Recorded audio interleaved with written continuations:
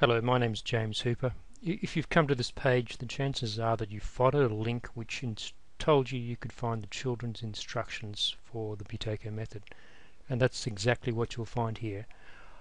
I apologise for the change of website. Our website of over nearly 20 years got hacked, so we've got a brand new one which is being built. Essentially, so you know what you're going to get. There's a lovely picture of me. I wrote a book some time ago called the Buteyko Manual for Asthma. Now, in that particular Buteyko Manual for Asthma, there was a chapter designed to be able to be used by parents to teach their children some very basic drills and rules which would help their children recover more quickly from asthma and reduce symptoms and need for medication. Now, very simply, in that chapter, it's short, it's not many pages.